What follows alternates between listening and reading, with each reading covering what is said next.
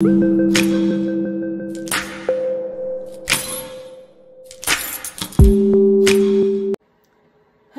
and welcome to my channel.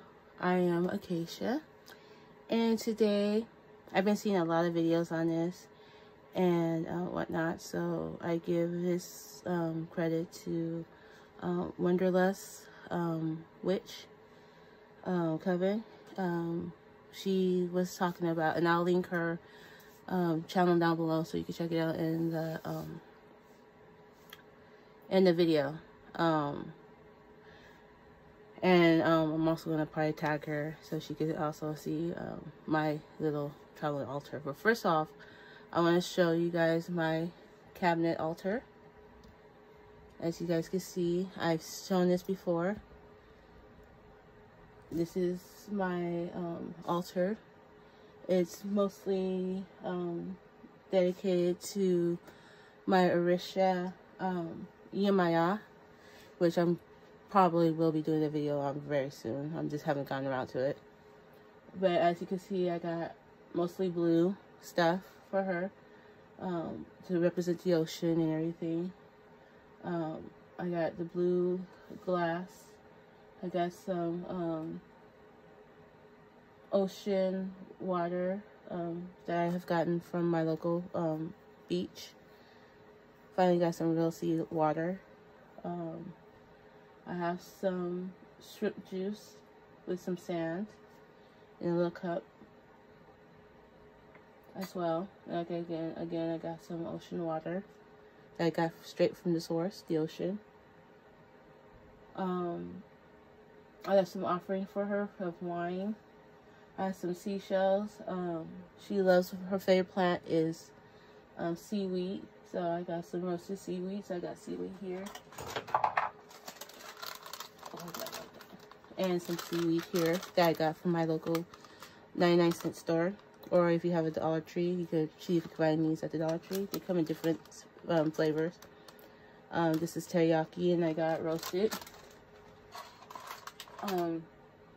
I got some wines here for her that she likes. I'm gonna put some in the cup.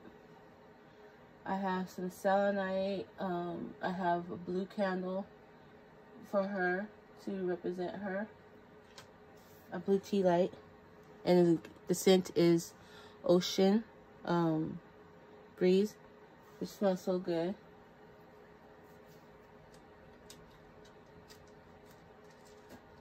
And of course I got some sea salt and whatnot to represent her as well.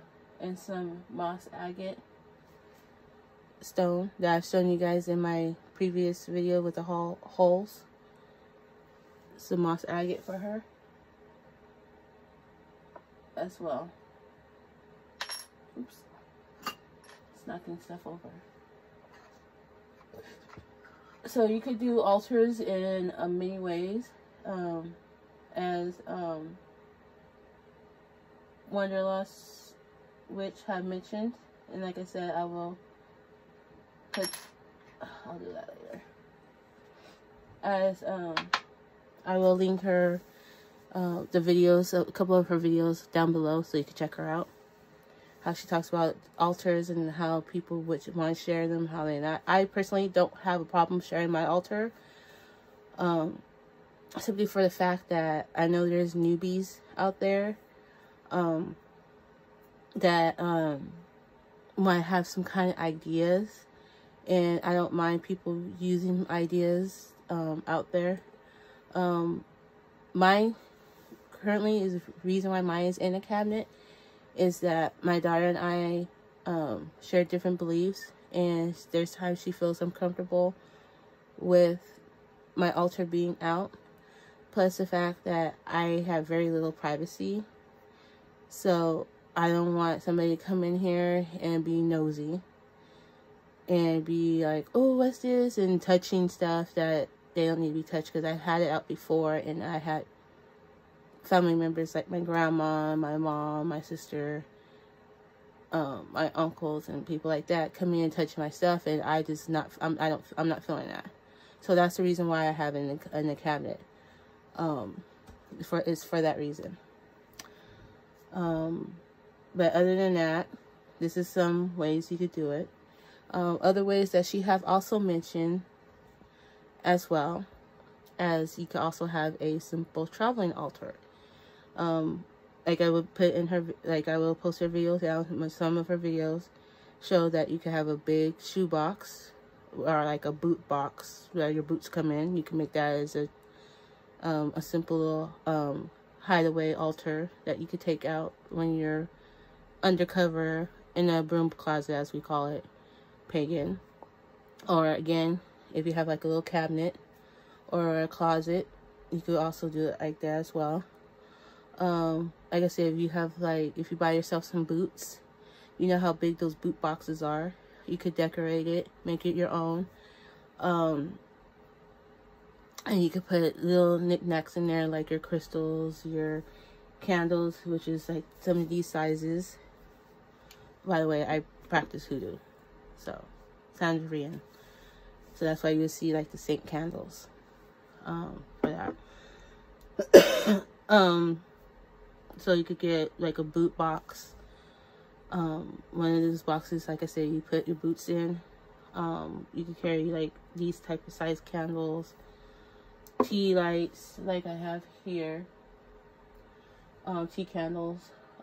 If you can't burn candles, there are the LED battery operated candles that you can use, as well as either this size or smaller size. I may have some here. But there's those you could use as well. If you're not allowed to burn candles. Like here I have my lights. They're not colored lights, they're clear white lights that I use to light up my altar when I can't use candles, to bring the brightness out. So there's some of those. I believe she mentioned you could put your altar in a drawer. You could do like have like one specific drawer of your dresser as your altar, stuff that you could just briefly bring out, and whatnot. Or you could just simply use, like myself, I'm doing Santeria, which is connected to Catholic saints and whatnot, which I practice with Orishas and what have you. And I will do another video about what is Santeria and what are the Orishas and why are they connected to whatnot, which is the part of the series of what I'm doing each Orishas, because they're connected to the saints, of the Catholic saints. But that's a whole nother video there. This video is just supposed to be about different type of altars. So there's other altars, like I said, traveling altars, or hidden away type of tuck away altars, depending on where you live. If you live with a family member that are of Christian based belief, like I said, you could put it in a closet, cabinet. You could put it in a tuck away in a drawer. You could put it in a shoe box, boot box, or just simple pencil box. That's how I have mine in. A pencil box would be nice. You could put it in like a tin. This one is dirty, but I'm gonna clean it. But tin like this, and you just decorate it any way you want. You could put it like in a simple little small tin. She also brought up you could even use a little Altoid tin, to even have a small version of it. If you're practicing tarot, you don't have to technically use a real tarot card. You can also use regular deck cards, playing cards. I wish I had mine out, but I have playing cards that I use as tarot. Sometimes you could put that in your traveling box, in your traveling altar as well. Or you could just simply just carry them around with you. People won't even know the difference. They'll just say, oh, she's just carrying playing cards. If you're into divination. There's other things, and I will get more in depth with divination. Different types of divinations that you could do low key. Excuse me. So back to my little box. This is my traveling altar. Yes, it's a regular pencil box. And like I said, you can use any type of box. Like I said, I can use that tin box. You can use like a little toolbox. I have another box up here, but you could use any type of box. I choose to use this a pencil box. And in my box that I have are the tools. Let me show you. Let me put you down and show you. There we go. Just move this out of the way.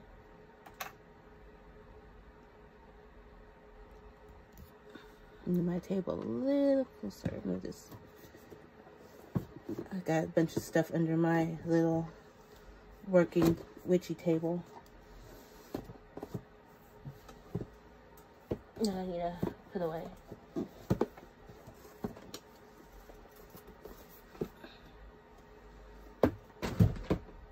A little messy area corner.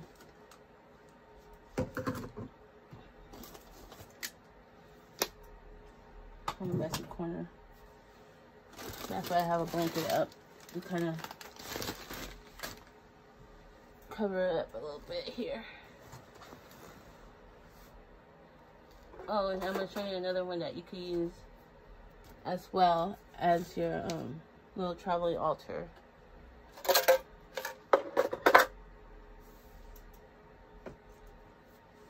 Just trying to move this up a little bit so you guys can see.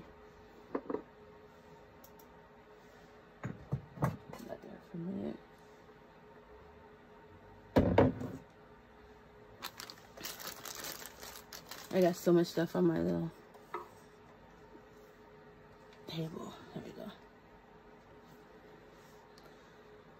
So, I'm going to bring my little table up to where you guys can see it. So, you could also use something like this, a small one. This one has a pen and some little stuff in here. But you can use this as well as your little traveling altar, little tins that have like little candies or whatever. So that could be used as well. Put this pen up in here. And put that in here real quick too. So now I get to show you what's in my... I need to put a cloth on here. Now I get to show you what's in my box. So I got a little pepper shaker. And you could get any type of chili pepper from anywhere. This just happens to be from a pizza place. Chili is always good for removing things and making things hot. So I have this in there. I have High John root in there, courtesy of my witchy mom. I have a pen. You might want to write some stuff down. Write your petition down. I have paper bags. You can use regular brown paper bags. Make sure they're virgin paper bags, so that way you won't be tainting whoever else has touched it. But make sure you get some that's already bagged up. So I got this with a pen. I have my oil, my Morgana oil. I have a lighter, or you can use matches. I have my plastic knife if I need to do some carving in things. I have a little stick for lighting stuff. And then I have a small one within my box, which have my most important oils, which is Shut Your Mouth. I have some thread, some needle. Of course, I have this to protect my thumb. My pendulum, part of my divination. Some pins in a little jar.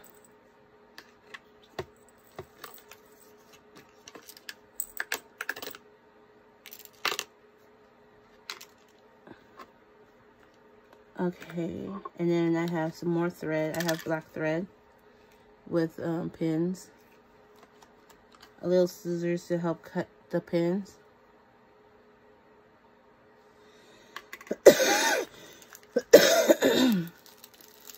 I have some herbs, a little bit of herbs in here, some more herbs. And I have white thread as well, which I could probably put right here to make it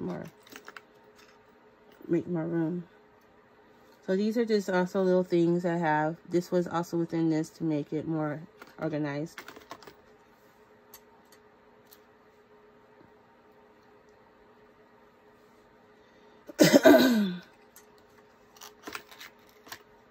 So you could have little ways of doing your own little traveling altar or hidden altar, however you want to look at it.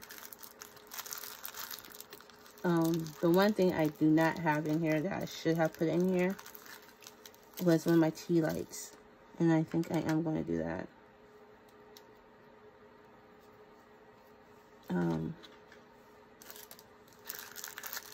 I need to do that. Put one of my tea lights in here.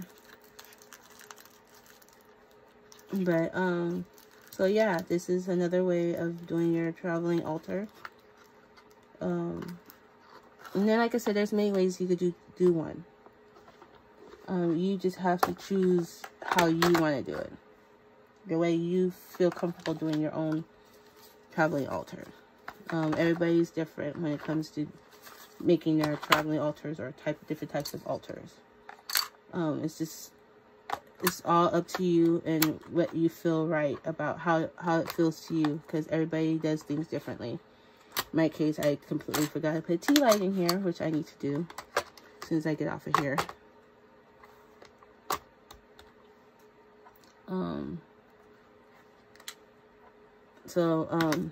That's pretty much how that works. And that's pretty much how you do a little traveling altar, and using different types of stuff when it comes to doing traveling altars. So, I hope that helped you guys out. I hope that that's helpful in a way that you guys would need. Like I said, do what makes you feel comfortable when you make your traveling altar. On your size, the size you feel comfortable with. Like I said, tin can, pencil box, even a small little sewing kit box. Make it your own. Do what you feel comfortable doing. I will be doing a video as soon as I'm done with my Yamaya video. I keep saying I'm going to do it, and I keep saying it on every video I do, so I could go back and be like, oh yeah, I'm supposed to be doing that video, duh.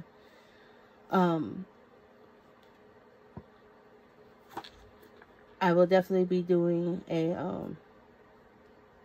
I'll be doing different videos about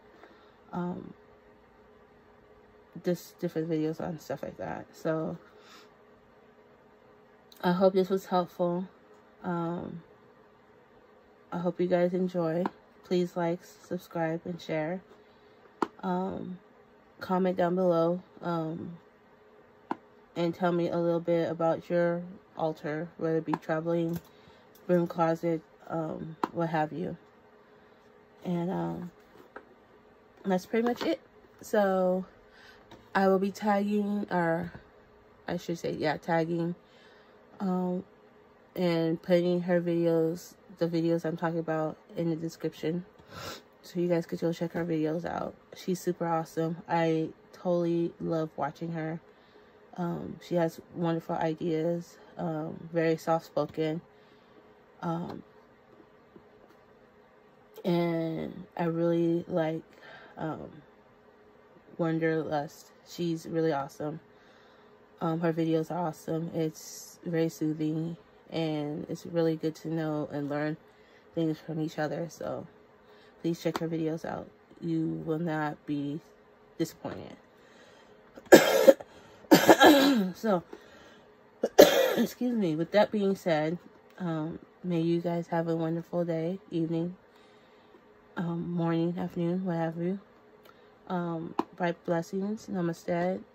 Merry meet, never merry part. And I'll see you guys in the next one. Until then, blessed be. Bye.